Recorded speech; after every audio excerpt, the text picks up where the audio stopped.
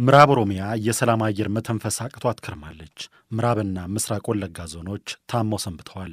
በአካባቢዎቹ የሰዎች ሕይወት ማለፉ፣ የትምህርት፣ የጤና የመሳሰሉ አገልግሎቶች ተስተጓጉለው መሰንበታቸው ተዘግቧል። ከነዚህ ችግሮች ጀርባ የኦሮሞ ነጻነት ግንባር ኦነግ እጅ እንዳለበትም ይነገራል። ጠቅላይ ሚኒስትር አብይ አህመድ ሰሞኑን ከመምህራን ጋር ውይይት ባደረጉበት ወቅት በውጭ ሀገር በትጥቅ ትግል ላይ የነበሩ ቡድኖች በሰላማዊ መንገድ ትግል እንዲያደርጉ ወደ ሀገር ቤት እንዲገቡ ከፈቀደም በኋላ ሊወጉን ባልተገባ ነበር ሲሉም ተደምጠዋል። የጦር ኃይሎች ምክትል ኤታማጆር ሹሙ ጀነራል ብርሃኑ ጁላም በአካባቢዎቹ ሰቅጣጭ የሆኑ ጥፋቶች መፈጸማቸውን ለሕዝብ እንደራሴዎች ተናግረዋል። አራቱ የወለጋ ዞኖች አካባቢ በጣም መጥፎ ሁኔታ ነው የተከሰተው። በጣም እኔ ረጅም ዓመት በሰራዊት አገልግያለሁ። እንደዚህ አይነት ጭካኔ አይቻልም። ለኢትዮጵያ ሕዝብ ታገላለሁ ያልክ የኢትዮጵያን ሕዝብ መልሰህ እንደዛ አይደረግም። አሁን ወደፊት በቪዲዮ ይወጣል፣ ታገኙት ይሆናል። በቪዲዮ ይወጣል። ራሳቸው ገለው መከላከያ ገደለ ይላሉ። የኛ ሬንጀር ለብሰው ሰው ይገላሉ። ከዛ መከላከያ መጥተው እርምጃ ሲወስድ ሬንጀሩን አወልቁና ሲቪል አልብሰው ይሄው መከላከያ ሲቪል ገደለ ብለው መንገድ ላይ ይጥላሉ። እንደዚህ አይነት አስቸጋሪ ትግል ውስጥ ነው ያለነውና በዛ ብንረዳው ጥሩ ነው።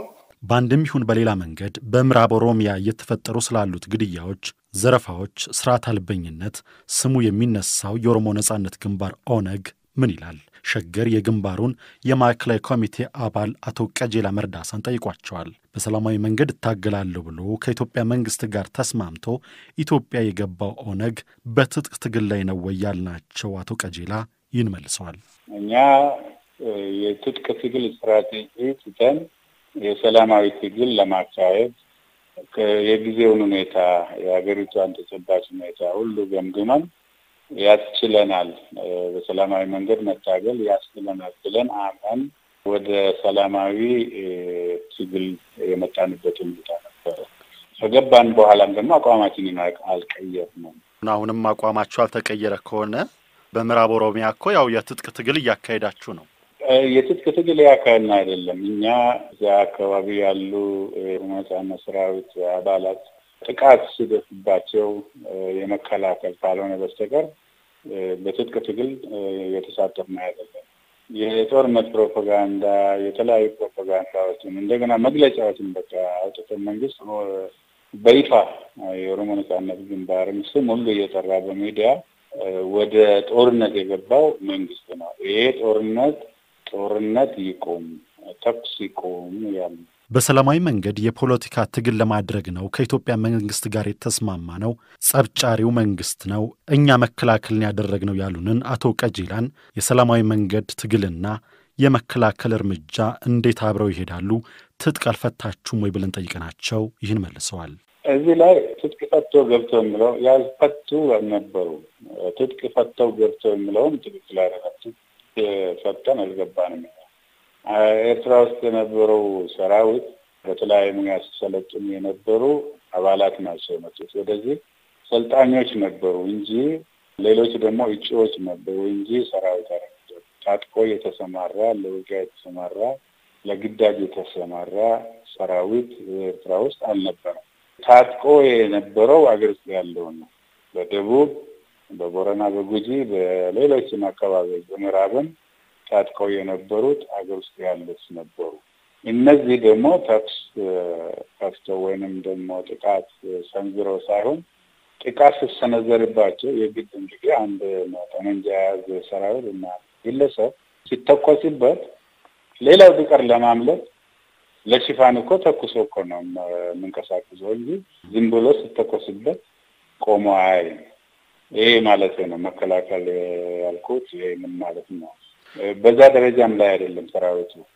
የመንግስት ሰራዊት በጣም የታጠቀ ሰራዊት ያለው ዘመናዊ ጦር የታጠቀ ነው። ያ ሰራዊት አሁን ውጊያ የተባለ ብዙ የምንነገርለት አንድም ቀን ጠንካራ ወይም ኮንቬንሽናል ወር ተዘርጓል። በዛ አካባቢ እዚህ ከመጣን በኋላ ግጭቶች ናቸው፣ ኢንሲደንትስ ናቸው።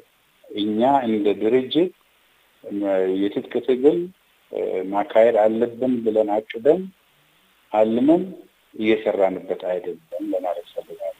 መንግስት በሰላም ስለመጡ እየተነጋገርን ነው።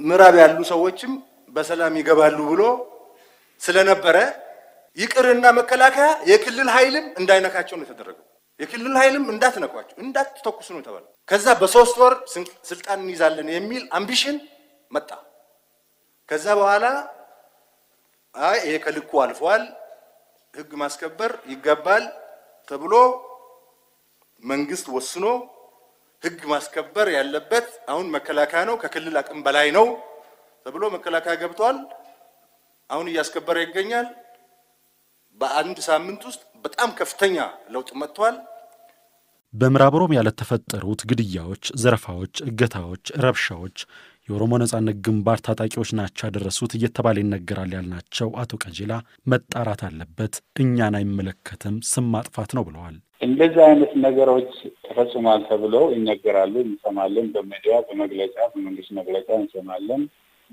የተለያዩ ሩመሮችም ይሄዳሉ እኛም ደግሞ አልፎ የሆነ ችግር እንዳለ ይገባናል ይሄ ማን ምን እንዳደረገ የሚታወቅ ነገር የለም መጣራት አለበት አስተዳደሩ ተዳክሟል በየአካባቢው ያሉት አስተዳደሮች ፖሊስ ስራውን አይሰራም አቁሟል ፍርድ ቤቶች አይሰሩም አስተዳደሩም ፓራላይዝድ ሆነዋል በዚህ ሁኔታ ውስጥ ህብረተሰቡ ውስጥ ብዙ ህገወጥ ነገሮች ሊፈጸሙ ይችላሉ በግለሰብ ደረጃ ይሄ አይመለከተንም እኛም ደግሞ ይመለከታቸዋል ቦታ ላይ ቦታ ላይ የእናንተ ሰራዊት ነው የእናንተ አባሎች የእናንተ መዋቅር ነው ብለው ምሎ ከሆነ በተጨባጭ ተጣርቶ ተጠንቶ አሁን በመንለው በገለልተኛ አካል ተጠርቶ ተጠያቂነት ተደርጎ እንደው ተጠያቂነትን እንወስዳለን ማለት ነው ይሄ ዝም ብሎ ብቻ በጅምላ የኦነግ ነው